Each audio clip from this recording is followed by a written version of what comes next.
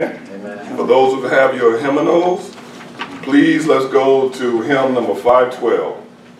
Very, very familiar passage. Now listen, I need your help today. And the reason why I need your help, I don't know what got on me, but I'm thankful for the Lord of getting it off of me.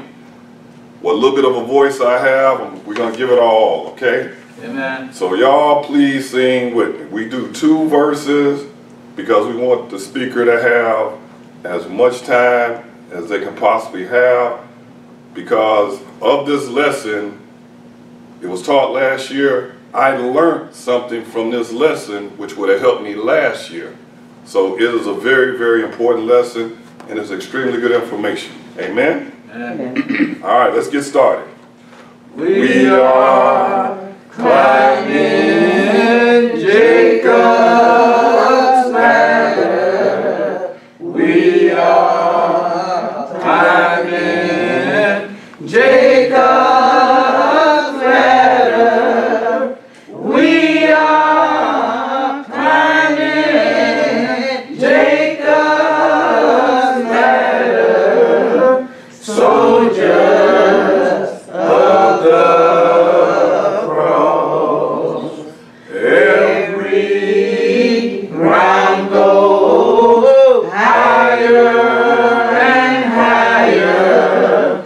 Every round goes higher and higher. Every round goes higher and higher. Soldiers of the cross. Amen, amen.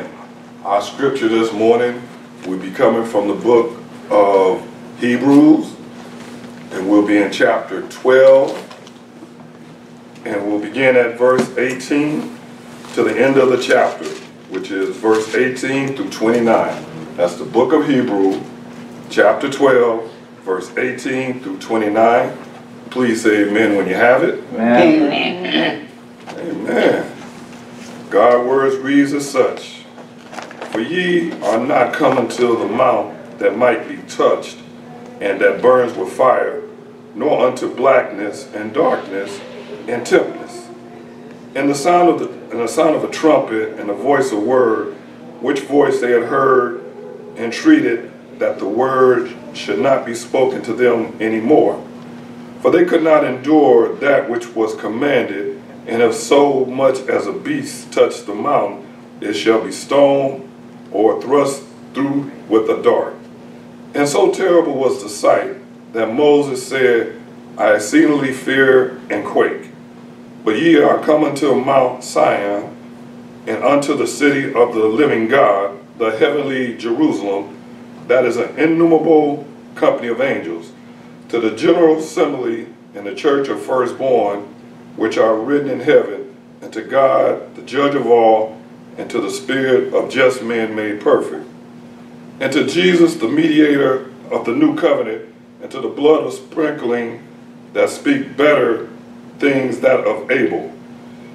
See ye, refuse not him that speaketh.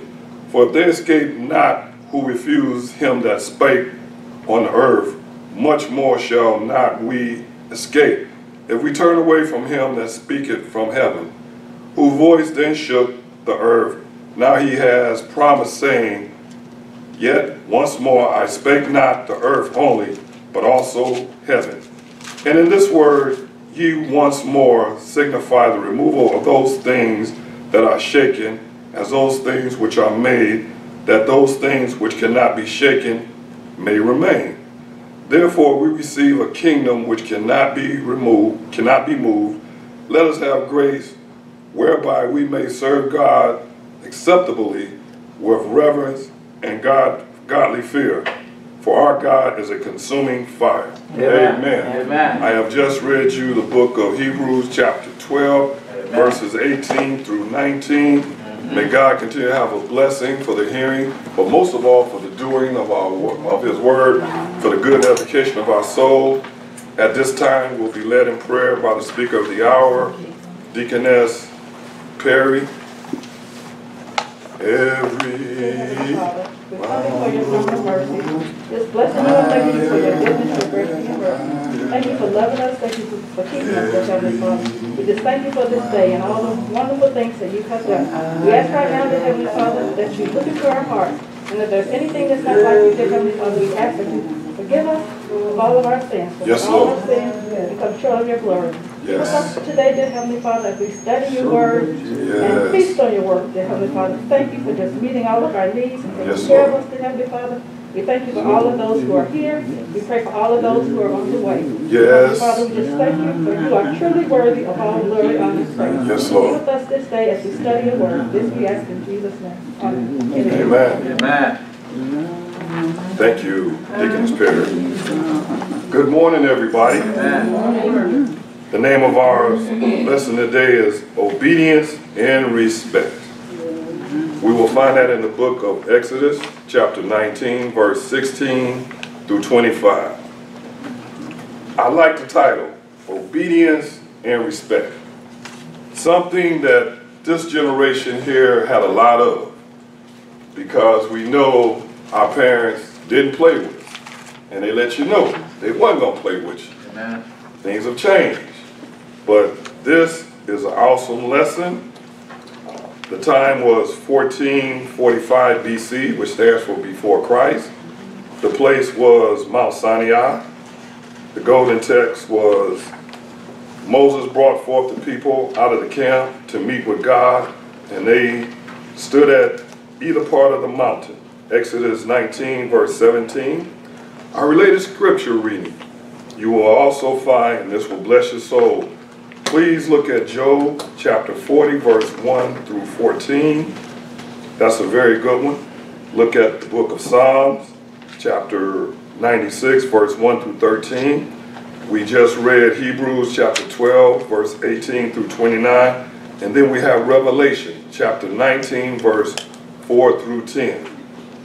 As we customarily do, we break things down.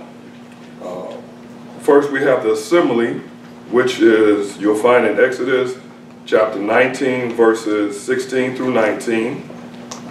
Administration, which is Exodus chapter 19, verses 20 through 22. And accent, which you'll find in Exodus chapter 19, verses 23 through 25. And we want to talk about our aim today, which is to understand the events preceding the giving of the Ten Commandments. This lesson was before the Ten Commandments.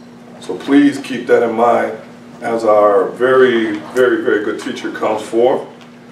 The principle we want to sense the soundness and the fearfulness of God's covenant with Israel, an application to have a proper sense of fear and respect in our relationship with the Lord. I'm going to get out the way here so our speaker will have plenty of time. But one thing I just want to leave with you, please remember, yes, we have a relationship with Jesus Christ, but we also must remember that He is God. Amen.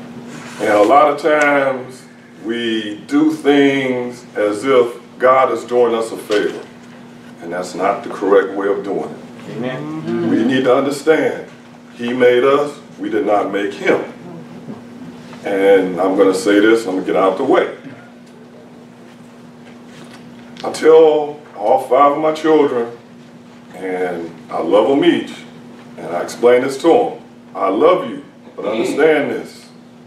I am the parent in this, and sometimes I'm going to say things that you don't like, but understand, I only do this out of love to keep you safe and from harm. Now, when they start looking at me as if I'm just a friend with no authority, then I fail. Amen? At this time, we would like to bring our very distinguished speaker. And for those of you online who've never heard her, you're in for a treat. Let's receive Deaconess Cynthia Perry with a hearty amen. Amen. Amen. Amen. Amen.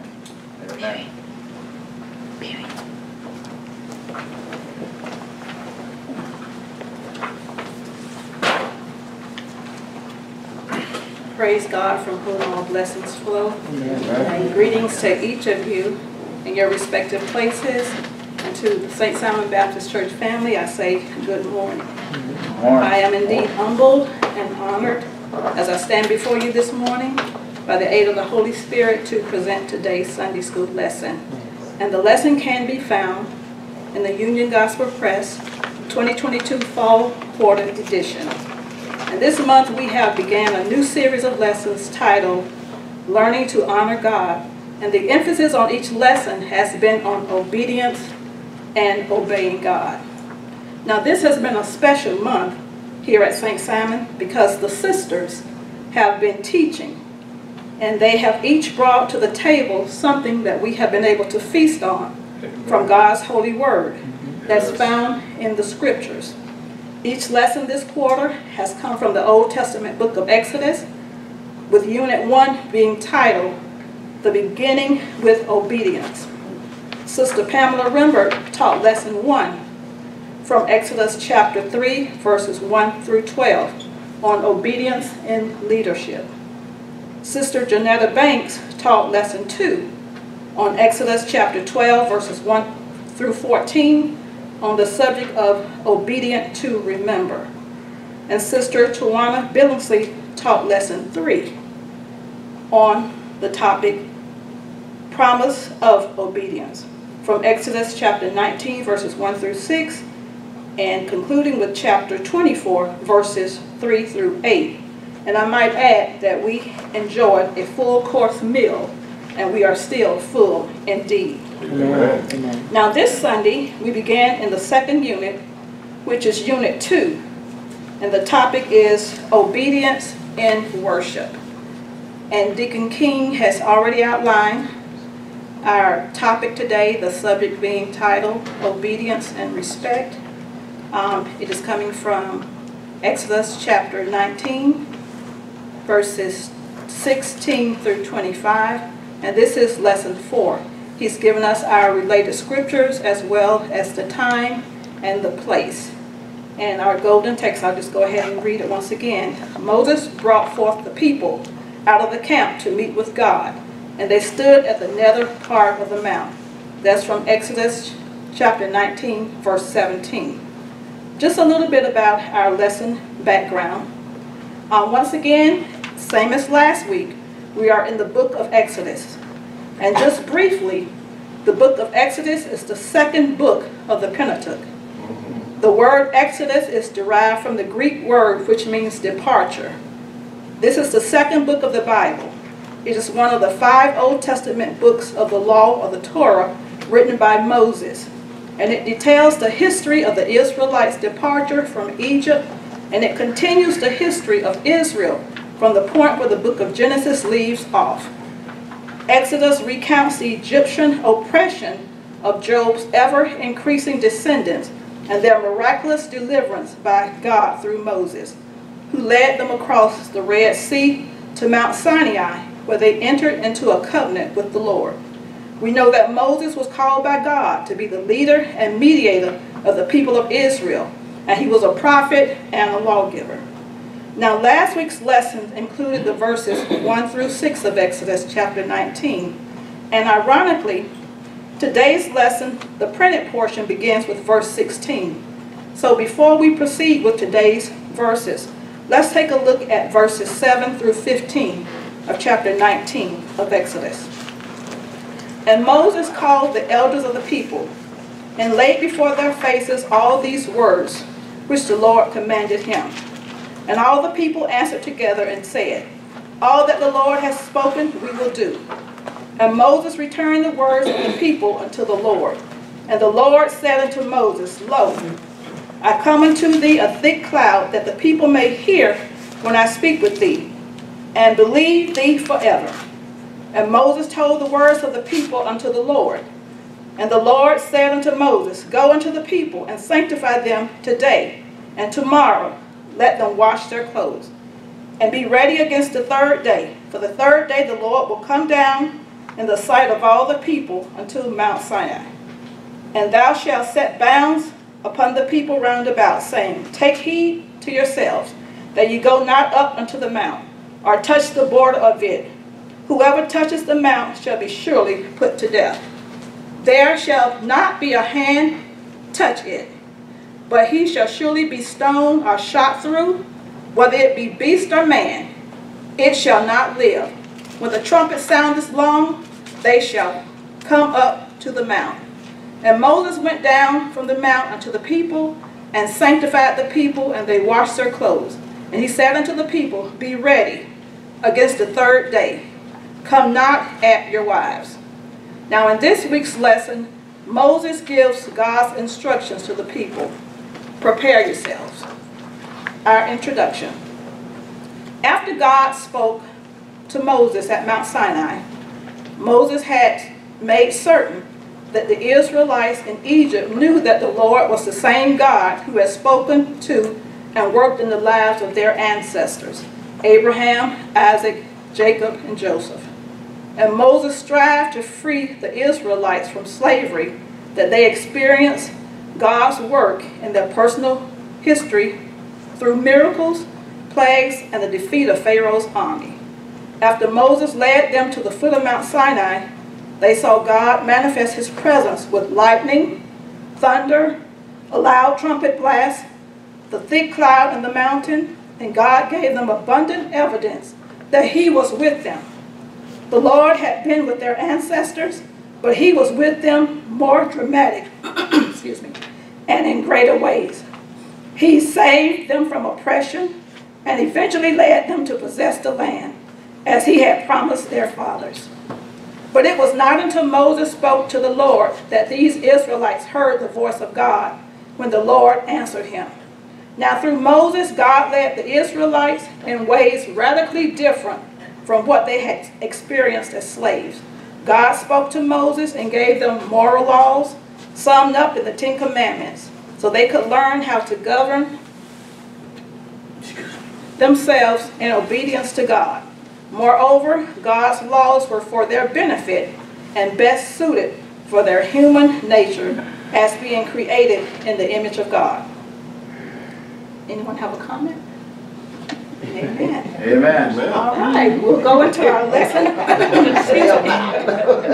We're going to go into our lesson outline. I'm going to ask for some volunteers. As Deacon King stated, we have three topics here, that's broken off into sections. The assembly, which covers Exodus chapter 19, verses 16 through 19.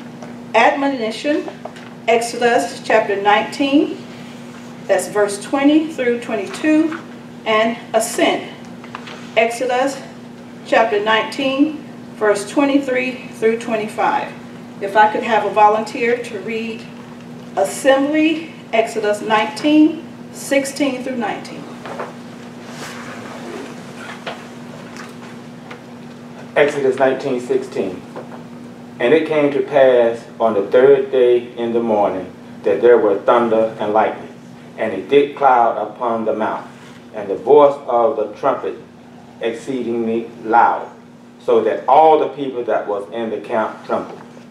And Moses brought forth the people out of the camp to meet with God, and they stood at the nether part of the mount.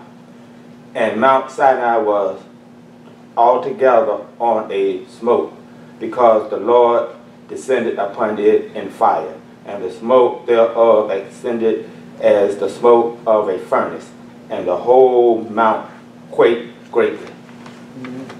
Oh, and 19. And when the voice of the trumpet sounded loud, and waxed louder and louder, Moses spake, and God answered him by a voice. Thank you. Ma'am? Thank you. Oh. We're looking here now at the assembly, which is titled Awesome Visitation. Now, what has happened here is that the Israelites, they have traveled 3 months from Egypt into the wilderness, where they camped at the foot of Mount Sinai. And that word nether, it refers to the bottom of the lower part of the mountain. On the first day of the 3rd month, after God freed his people from slavery in Egypt, Moses went up to Mount Sinai to fulfill the Lord's promise and prophecy to him. And God said, I will be with you, And this will be a sign to you that it is I who have sent you. When you have brought the people out of Egypt, you will worship God on this mountain. We find that in Exodus chapter 13, verse 12. That's a part of the lesson that Sister Rembert taught. After meeting with God, Moses went down to the mountain to prepare the Israelites to meet the Lord, so they could hear the Lord speak to Moses. And therefore, they would have no excuse not to trust, honor, or listen to Moses as the Lord's spokesman when God gave them the 10 Commandments and the covenant law through him. Now on the third day, God manifested his presence on the mountain using a combination of thunder, lightning, a loud blast, and a thick cloud. Now you know God is spirit, and the invisible God used these amazing wonders that terrified the people to make known his presence to them. He had done so already through the mighty miracles in Egypt, but this was a direct display of the Lord's almighty power for all the people to see and hear together at one time at Mount Sinai. Any comments or questions? Amen. Now, we know from Scripture that Sinai was the place where Moses had led his sheep, and Sinai was also the place where God had earlier called Moses to return to the land of his birth. The Israelites, they were the chosen people that the Lord had called his treasured possession, and the people who were to be set apart in order that God would make into a kingdom of priests and a holy nation. And now they had prepared and cleaned themselves up so they could be consecrated to meet the Lord. The Lord had forbidden them to touch the mountain or face the penalty of death. And when Moses heard and saw the Lord's presence manifested in the mountain, he led the terrified people out to meet God. But they could not touch the mountain, or they would surely die. Now in biblical history, this is one of the most magnificent things and sights that has ever taken place in the history of mankind. And just to think that God came down and showed himself and spoke with the people. And he just didn't do it in a little weak voice, hey y'all. With thunder and lightning and furnace of fires and the earthquake violently. But this was God speaking audibly to the people. Any comments, anyone? Just, you know, there are events in our own lives that change you forever. You know, it's just that powerful. And to have an experience like this, to see a mountain shake, Yeah. I would think that would change you forever. You know, to have that kind of experience, but it didn't. Amen. You know, it was just for a while. But you know, to me, yeah, I would have already been afraid even when we were going through the Red Sea. Because there's no machine, no nothing that could do what God did when he parted the Red Sea. That right there showed the power of God to the Israelites. So whatever Moses told them, they should have been up and ready to whatever he said without any question or anything, because God had already showed his power when he brought them out of Egypt and through the Red Sea. Amen. And he had showed and performed those miracles through Moses. But this was actually a miracle that he was calling the people Right, I understand that. to actually witness. So this was very spectacular. Yeah, and my sister, this was the first time God ever spoke to the nation of Israel. Yeah. And just like, you know, they got that old saying, first impression. Amen. Yeah. You know, so God wanted to make sure that they knew exactly who they were, who was doing the talking. You know. Amen. Thank you. Anyone else? Amen. We'll continue on. In order for the people to enter into this covenant, they needed to be sanctified, set apart, and this would be accomplished by washing both their bodies and their clothing, and refraining from certain activities and abstaining from fleshly desires. Moses had given them very strict orders. Moses made sure that the people made the necessary preparations for their meeting with God. Now when the third day arrived, there were thunders and lightning and a thick cloud upon the mount, and the voice of the trumpet exceeding loud. They were not to touch or go beyond the boundaries, or breaching these restrictions would result in instant death. Yes, God will do just what he says. And if he says it, he will do it. So we ought to do what he tells us to do. Amen. Amen. Amen. You said it, that settles it. Amen. God said it and that settles it. That's Mother Demon's song. Now we're going to take a look at authoritative voice. Exodus chapter 19, verses 18 through 19.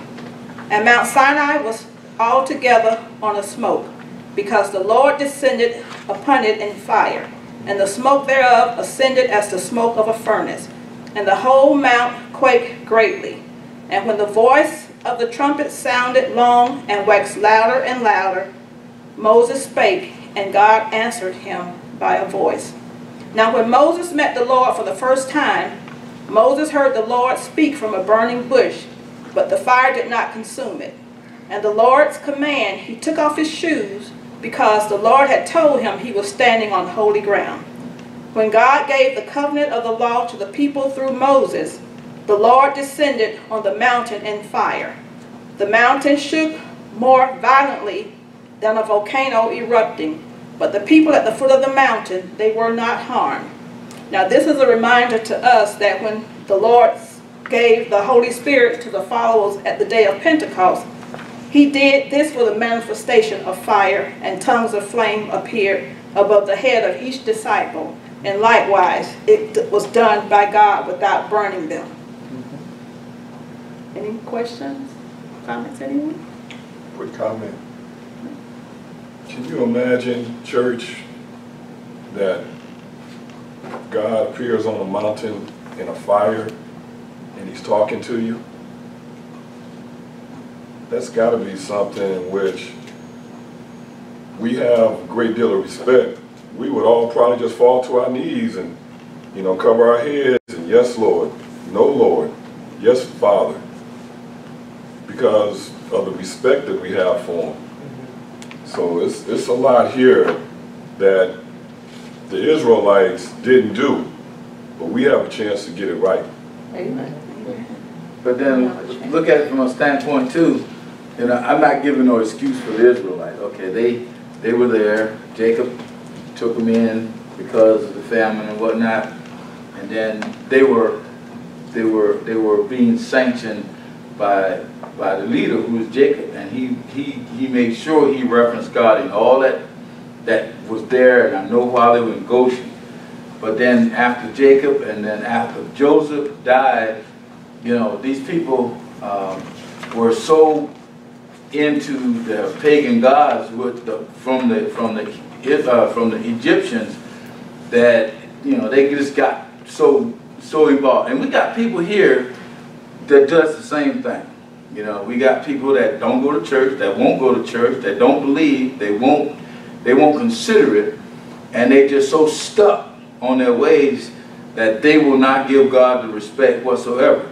And I believe that the same thing, the same approach happened to the Israelites, or the Hebrews, when they were in Egypt. And then now they're out, they see the miraculous things that God does for them, and they still got a hard heart themselves because they won't give in. But it takes all this to get their attention, but they still don't give in, and they still don't commit to what God is telling them. And he is still being the God, the leader, the only God, and yet they still do what they do.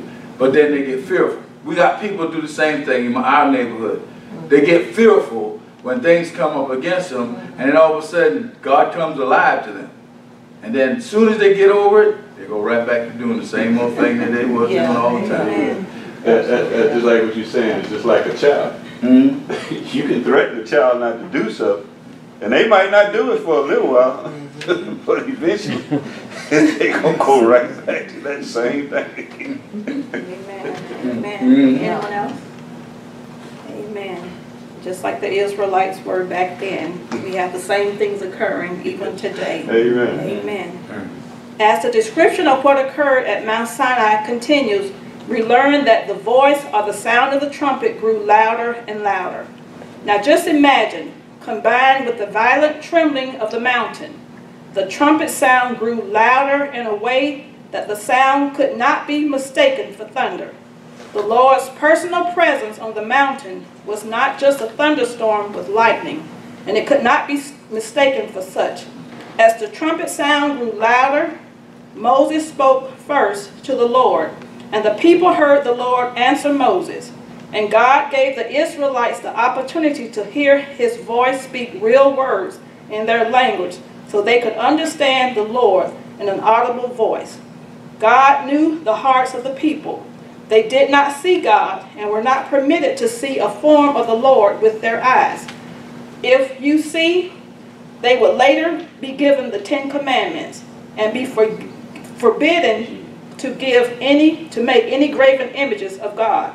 And if they had seen a form of the Lord, they would surely have carved graven images much sooner than they eventually did in disobedience to God.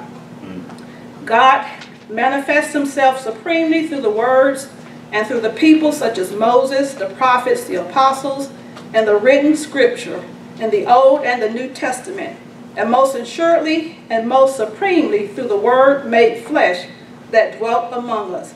Because in the beginning was the Word, and the Word was God, and the Word was with God, and dwelt among us. And the Word became flesh, and made his dwelling among us. And we have seen his glory, the glory of the one and only Son, who came from the Father, full of grace and truth. For the law was given through Moses, grace and truth came through Jesus Christ. Amen. No one has ever seen God but the one and only Son, who is himself God, and is the closest relationship with the Father, and has made him known. We found these scriptures in John 1:1, verse 14, verse 17 through 18. We know that God is holy, and we must honor and respect him. Amen. Amen. Amen. Any comments, anyone? Questions? We'll now take a look at admonition, if I could have a volunteer to read verses 20 through 21.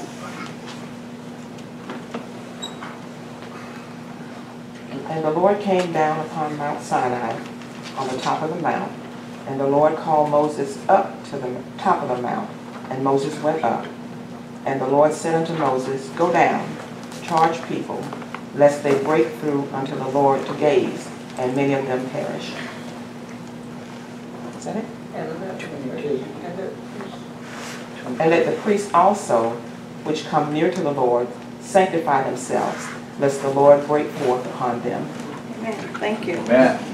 Now we see here that the description of the Lord's visitation to earth seems to indicate that he came only as far as the top of Mount Sinai. Moses therefore was called up to the top of the mount. And this time Moses immediately did what God commanded. Once on top of the mountain, Moses was obedient to God. Now Moses was 80 years old, Amen. and he had made numerous trips up and down the mountain. So we know that Moses was not like the average person who was up in age, but God was with Moses, and he used him in a mighty way, and he gave him strength to keep making those trips up and down the mountain.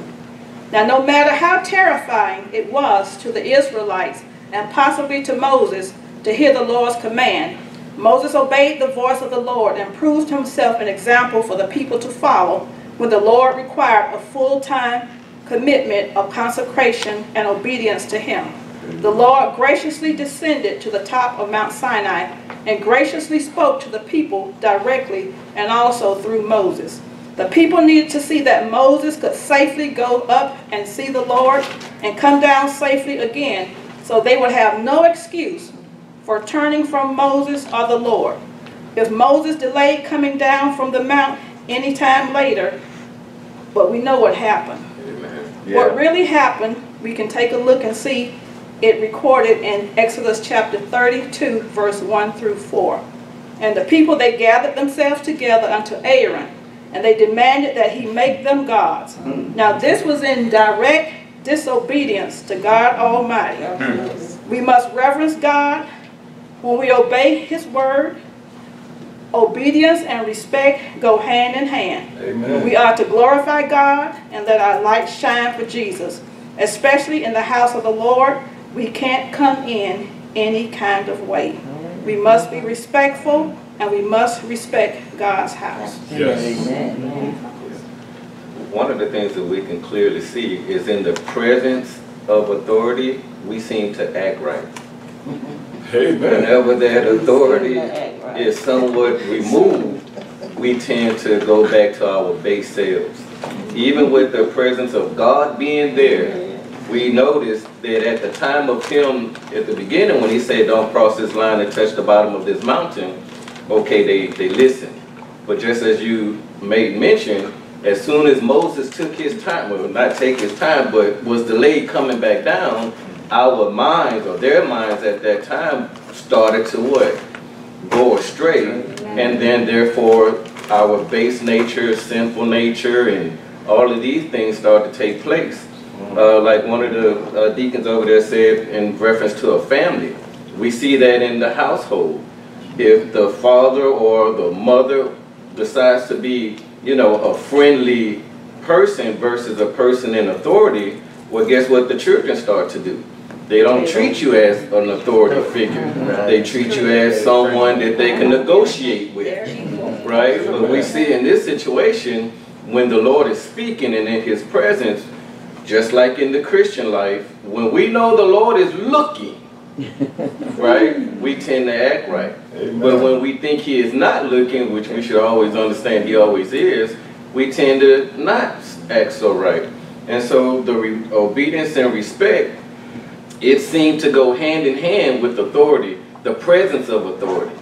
And I think we should, as a people, we should learn that and do better. Amen. Amen. But to me, it's like the Israelites had short faith. And the reason why I say short faith, just because Moses stayed up on Mount Sinai longer than what they expected, they decided to, let's build us a God. They just forgot all about what God had done for them. Amen. You know, and to me, I call that short faith. Amen. Yes, they had forgotten about the one true God. Yeah, they forgot about it. Amen. Now, once on the mountain, Moses was told to return and charge the people. The word charge also can be rendered warn or admonish.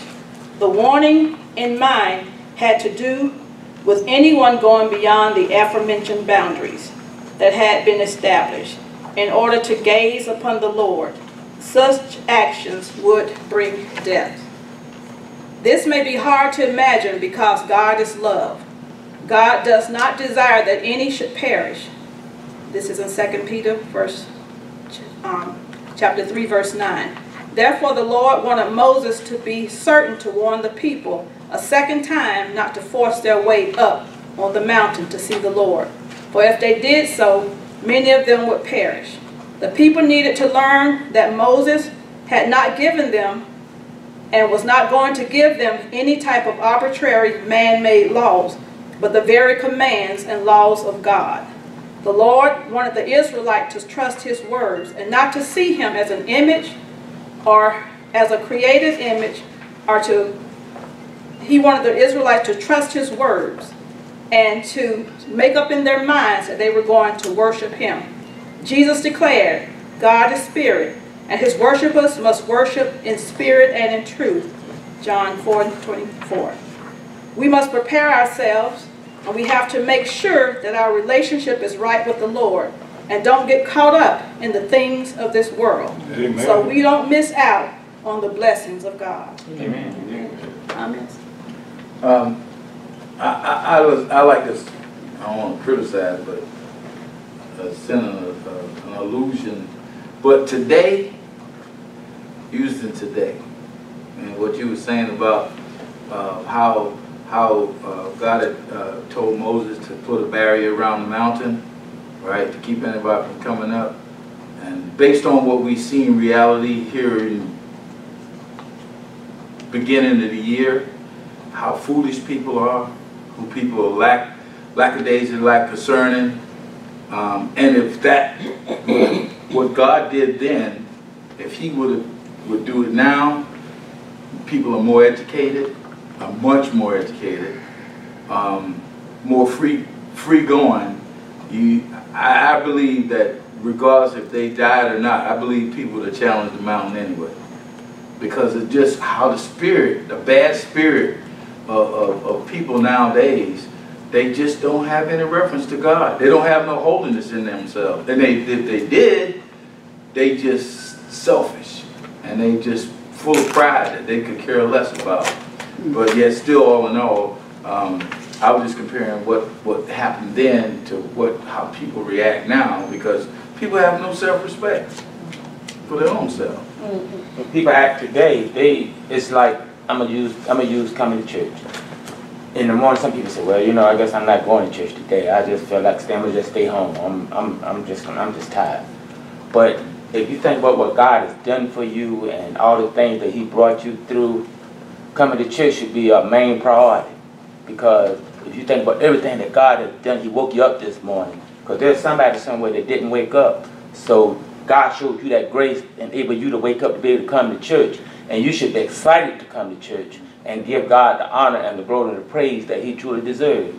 And with the Israelites, all the things that God has done for them, it's like what you've done for me lately. They all reverted back to the idol God when they had, what's the name, to make the statue. But the golden calf, yeah. But in our day, it's what God do for us late now. If He do it now, then later on, oh, I forgot, I ain't going to church today.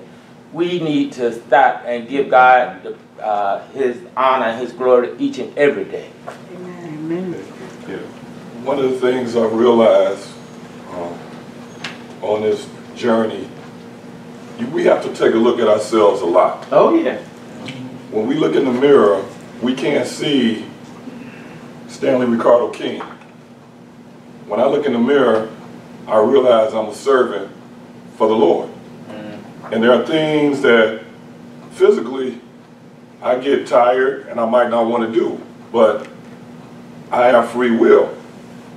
And with free will, if I want to please the Father and say thank you for all that you've done for me and give you all that I have while I have time to do it, then I have to take that old sinful man and kill him. And a lot of times, what we're seeing here with the Israelites, they let the sinful man out. They didn't look in the mirror and say, you know what, we serve a good God. He's brought us from a mighty long way, and we need to do what thus says the Lord. Their mindset was, eat, drink, and be merry. Hey, He'll forgive us, or maybe tomorrow we die. This shows you how more knowledgeable God is over everything. Because He already knew. He saw us today.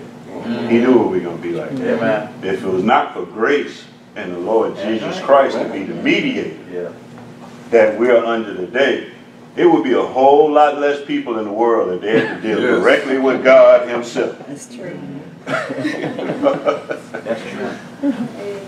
I just want to, I want to say something, because we're in our association, and it is a shame. It is a shame that we go to the association, it's just a handful of people. And the reverence of how, and I understand now, I do understand how some of the churches were so tight on the preciousness, the holiness of God and the order of the services and how they presented their worship. And then, you know, as time goes by, you start seeing people falling off, and you see people falling off. And then all of a sudden now it's kind of dusty. It's like a dusty road, and you might see a car ride down and there's a whole lot of dust, but you don't see followers no more. So with that being said, the reverencing that God was teaching the Israelites, the people have fell away, just like our churches today have fell away, because they don't want that precious control of God. They just leave it as it is, and they're like the deacon's saying, you know, I have a choice, and I don't want to do it. But yet still, they're calling on God for help. And then God blesses us whether we want it or not, the just whether it's unjust. But it's sickening that we see, and I know I might be preaching to the choir or saying something to the choir, but just thinking about the union, how it fell off. When we first went years ago, when we was in the union, there was 13 churches.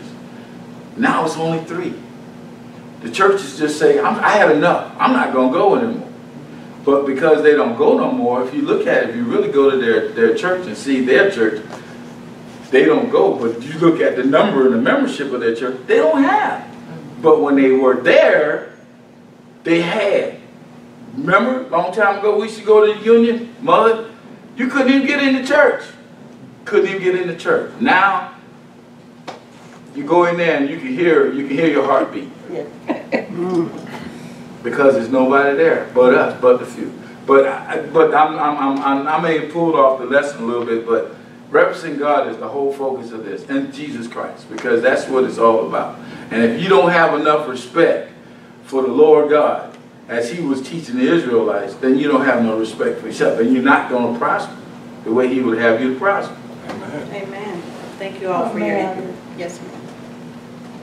I thank you, Deacon Perry, for making this current as to what's going on with us today and in the fellowship today and in the body of Christ. And looking at the Israelites, and you look at us, and you try to figure out how much difference are we now than they were then.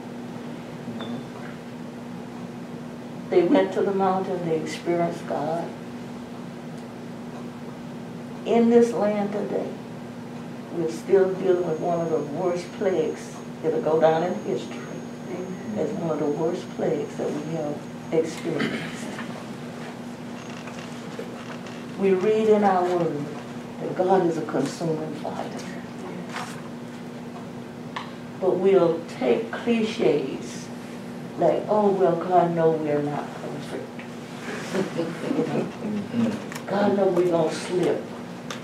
And we create wiggle room for ourselves. You know? And we justify our bad behavior. Just like the Israelites did. How much more is it going to take for man to realize that God is God and he is a consuming fire? Amen. Amen. He is that God that loves us, and the same God that loves us chastises us. Amen. Every time we create a wiggle room for ourselves and say, oh, well, God knew I wasn't perfect. Amen. Well, that don't change the word. Amen. That don't impress God. That's so true. You still better put the mask on. Yes, And let it look. You know, y'all don't hear this morning. I'm going to quit. Yes, ma'am. That is a valid point. Thank But you that's very just much. current. That's what Deacon Perry brought us to right now. Amen. We got to go to a meeting today. At one time, the house was packed. Yes, ma'am. This will be my second time. Amen. But I hope it be at least as many was the last time we were there. I hope the attendance didn't fall off again. Yes, But ma'am. we got to make it current. We got to look at God. Yes, he's love. He do all of these wonderful things, but he is a consuming fire. And if you convince yourself that it's okay to not be perfect, Yeah. Yes, ma'am. if you convince yourself it's okay that God knows I'm going to slip, if you convince yourself it's okay, it don't change the fact that he still is a consuming fire. Amen. I just wanted to add, Deacon Williams mentioned last week about how human nature just doesn't change. And, you know, as we bring things forward to today, we do the same thing. If we get in trouble, if there's a personal catastrophe, we run to the church and we make these commitments. You know, I'm not going to do it again, you know, I messed up and y'all going to see me here every Sunday and every Wednesday night and blah, blah, blah, blah, blah. That may last a month, you know, and then we go back into, maybe, and then we go back into our same ways. And we don't like rules. Mother mentioned about the mask, when they put out the mask mandate, oh my gosh. But we don't like rules. We won't obey the speed limit. You know, you run red lights to get to church. Run red light to get to church.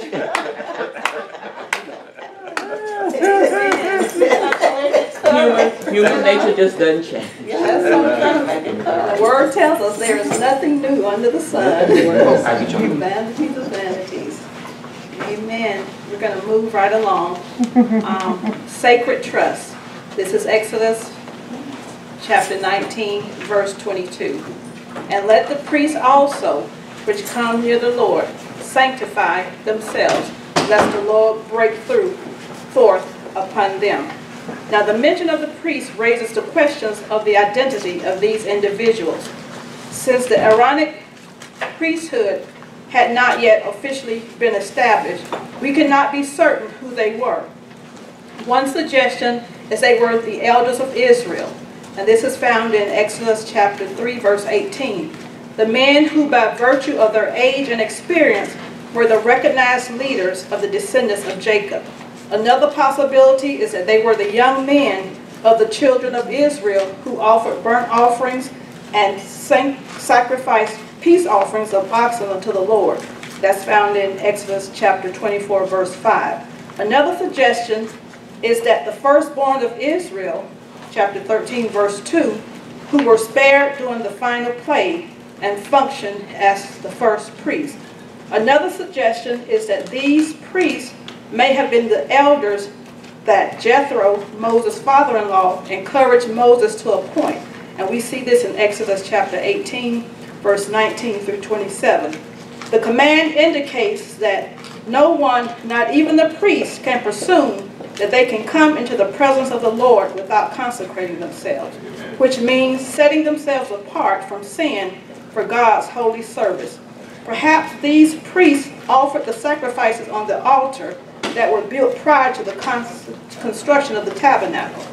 Both people and priests had to be careful about keeping their distance from the holy mountain. We must indeed be serious about God's business. Amen. People in certain positions may think that the rules do not apply to them or to others, but this is not true. No one is above God's law. The lesson gives a sad example of persons who have misused their positions for personal gains.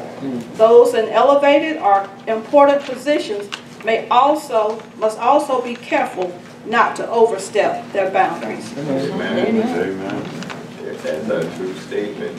Amen. Amen. Okay, we're now going to take a look at the ascent. Exodus chapter 18, verses 23 through 25. May I get a volunteer, please? Amen. Verse 23 through 25. 23 says, And Moses said unto the Lord, The people cannot come up to the Mount Sinai, for thou chargest us, saying, Set bounds about the mount, and sanctify it. And the Lord said unto him, Away, get thee down, and thou shalt come up, thou and Aaron with thee. But let not the priests and the people break through to come up unto the Lord, lest he break forth upon them. So Moses went down unto the people and spoke unto them. Amen. Now Moses had ascended Mount Sinai to be in the presence of God. Moses would have to make many trips to the mountain to receive divine instructions. In response to the Lord's command in verses 21 and 22, Moses reminded the Lord that the people cannot come up to Mount Sinai. Now just think, as we all know, the natural curiosity of humans to see and do things that they have never seen or done. That's always with us. Now we see this happening time and time again. You say don't touch, no trespassing, but what happens? It's just a matter of time. People get so excited about things that are happening. Just a few to name example, meeting a celebrity. They're going to rush the stage. People camp out all night just to be the first to be in line. When the doors open, or when a major event or grand opening is taking place. They try to run backstage and get a backstage pass, and they go wandering around, even on the football fields and in the dugouts, in places where they have no business. And sometimes this can actually lead to trouble. And these are just a few examples. And we should avoid being distracted and just focus on Jesus. Moses told the Lord that he had done what he had told him to do. Now, in Moses' opinion, the people had been sufficiently warned not to come forward and touch the mountain. But the Lord knew his people better than Moses, and the Lord knew how quickly they would be prone to disobey. So the Lord ordered Moses to go down the mountain once again and warn them. Over time, Moses would surely learn more about the character of those whom he was chosen to lead. Now, on his next trip up the mountain, Moses was told to bring Aaron, his brother, with him. Aaron had already been functioning as Moses' spokesman. We see this in Exodus chapter 4, verses 14 through 16. And he was about to become the nation's first high priest. As such, it was important for him to be in the presence of the Lord with Moses. Now we see that Aaron was invited to the mountain. However, this did not mean or imply that the others were to come as well. This was not a free-for-all. That is why Moses was told by God to warn the people, let not the priests and the people break through to come up to the Lord. Otherwise, God would be forced to break forth and destroy them. Now, God's law is always an expression of his love, and God gives his laws for the benefit of his people. The ceremonial laws God gave Moses pointed toward the coming of God's Son, Jesus the Messiah, and what he would do. God gave moral laws, the 10 Commandments, and all the people everywhere, for the moral laws are designed according to our nature as created by God. To be a law was just not to take heed to advice or suggestion. There must be a penalty for disobeying. If the Israelite forced his or her way into the Lord's presence contrary to his command, the penalty would be death. The Lord and his law should be respected, and there would be consequences for disobeying the Lord. The Israelites needed to learn to obey God rather than use their newfound freedom for their own selfish purposes. They also needed to learn to respect Moses as their lawgiver and eventually trust Aaron as their high priest. Questions or comments, anyone? Amen. Amen.